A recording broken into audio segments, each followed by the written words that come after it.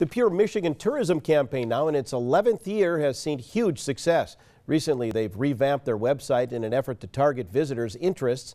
The campaign has been so successful, areas like Munising have been working to balance tourists throughout the year and not just in the summer months.